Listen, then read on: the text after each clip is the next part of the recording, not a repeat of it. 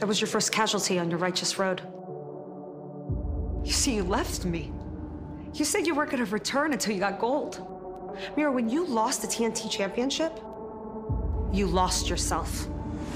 Last week at All Out, all I wanted to do was surprise you and prove that I have your back and that I would help you become champion again.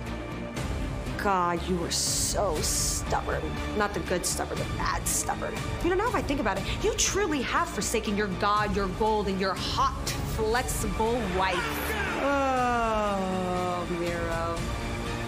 If you really want to go down this path, I respect that. But I'm gonna have to go down mine. God, I'm so torn. So torn. I am so torn. Miro's wife with the chair.